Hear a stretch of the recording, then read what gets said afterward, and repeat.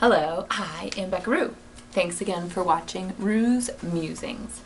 Today I'm giving you a little bit of a different way to think about your life. And as I talk about very much on these videos, I think the common mentality in our culture of why we're all here is to be perfect, to be thin and pretty, and to make a lot of money. That's mostly what we're thinking about during the day, that is our goal, and essentially that we're failing in doing those things. It's a very common shared mentality. I have one of these videos that's called I'm Fat and I'm Broke. Sure enough, it has the most views of all my other videos. So, awaken spiritually, 4 views. I'm Fat and I'm Broke, 380 views. That's interesting. So instead of this mentality, I'm going to share with you a lens given to me from my teacher's teacher. His name is John Friend, and he said there was a highest reason for practicing yoga, which I'm not sure that I buy, but it's an interesting concept. And his highest reason for practicing yoga in Sanskrit is Chitananda. Chitananda. And Chitananda translates literally, from my understanding, as consciousness and bliss. So being conscious that your natural state of being is a state of bliss, which yoga teaches us. Being blissfully conscious is another way to translate that. But he translated Chitananda as creating art and beauty in the world, which I was like, wow, that's really fascinating.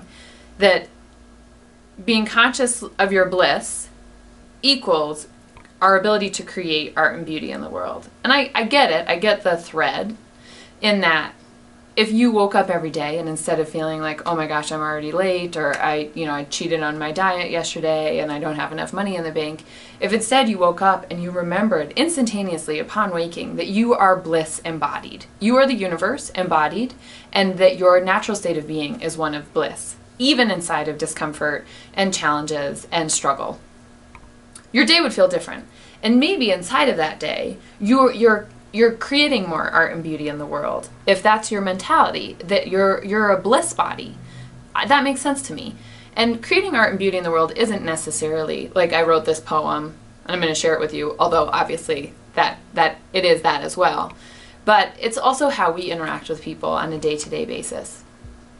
So I wonder if your life right now would feel different if you can even just check in with your thoughts in your head and the thoughts that you've had today around why you're here, what the point of your life is. Probably, I'm guessing it's about, getting this task done, or checking things off of your to-do list, or, taking care of other people, taking care of things. Well, that's a lot of what we're thinking about.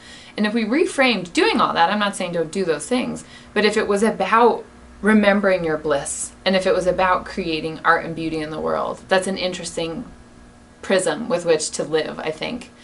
And it's interesting to practice yoga in that way as well. And this is true. True. You yoga skeptics out there, specifically yoga classes, it doesn't matter if you're flexible, it doesn't matter how strong you are. We really come to our mats, to our spiritual practice, to say, how can I remember, how can I be conscious that I am bliss embodied? Maybe these shapes help you remember that. Maybe pausing in your day helps you remember that. It's a different way. It's a different way of living. And when we come to our spiritual practice, and the yoga poses is a spiritual practice, that's what we're doing. We're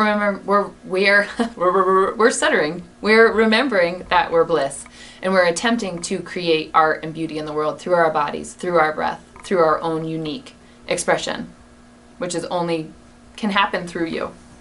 So check out my other Rue's Musings. Share these on your page, and I will see you next week. Bye-bye.